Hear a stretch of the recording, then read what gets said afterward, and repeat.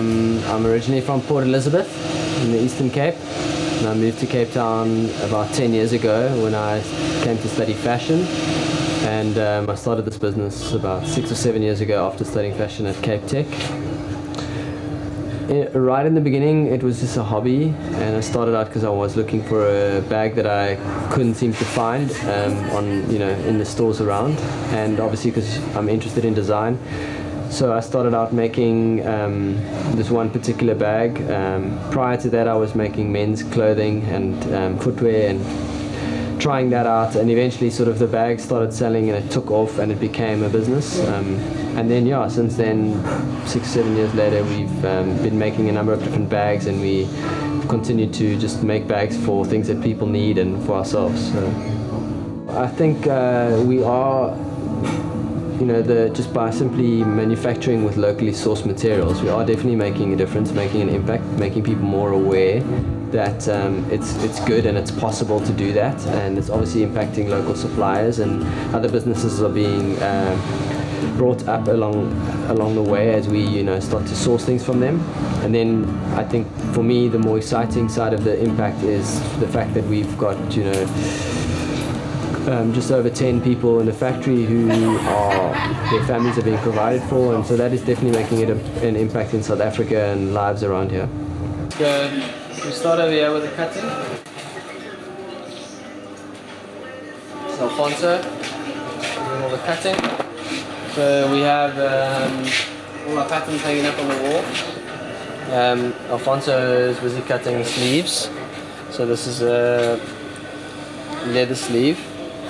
Obviously we can make a number of different sizes, so he'll place this over here and he'll use one of these cutting knives. You can just watch him there, he's going to cut that right now.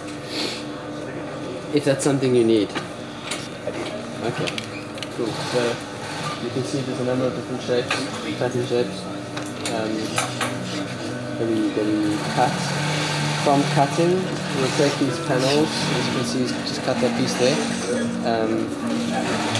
And then he starts to pile them up over here, and there's obviously a number of different colours.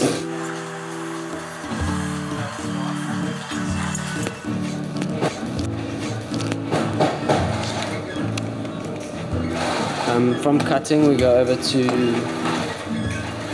stitching side of things. This is Punk.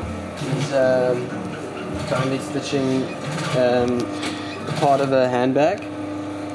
So this is the suede inside lining part, obviously the wash care label, and then the outer leather part. And we're working on a batch production, so he's probably working on, let's say, 6, 8, 10 pieces. And we'll do this back and forth, so it'll go from stitching back to the cutting or the table side. We'll generally come to this section, this station here, and things will get glued and banged down with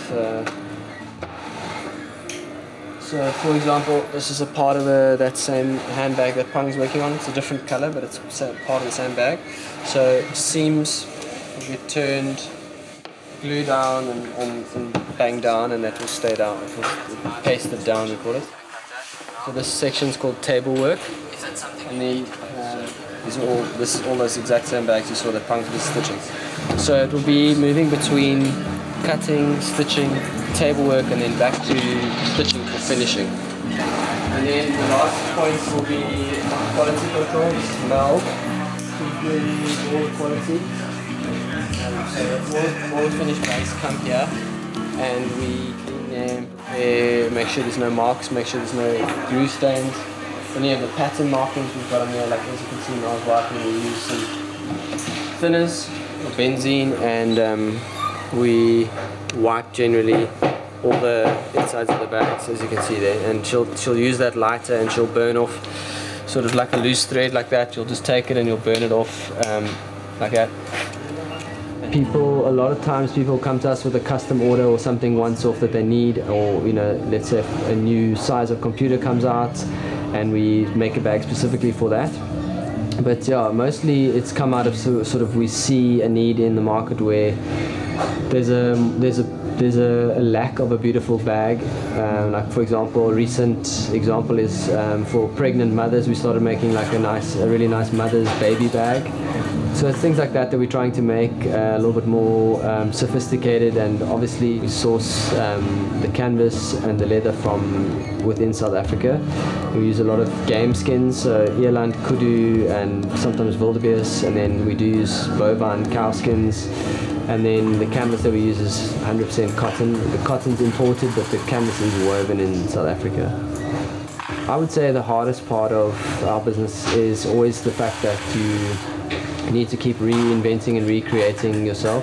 And in the design world, if you stay stagnant, you get left behind.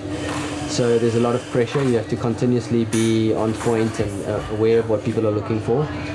So that pressure's energizing and fun, but it's also challenging because you have to keep staying ahead, and obviously there is competition. Second to that, I would say it's probably just the normal, the same old problem in any business is cash flow and reinvesting money back into stock and continuously having to do that, and just plowing all your money and seeing your money sort of waiting to be sold off the shelves, and keep repeating the cycle. So that's exciting. And we've just launched a line of leather sandals, so that's quite fun, and we think that the sandal market could do with an update, so that probably in the next 5 years you'll see a lot of feet wearing our flip-flops and sandals.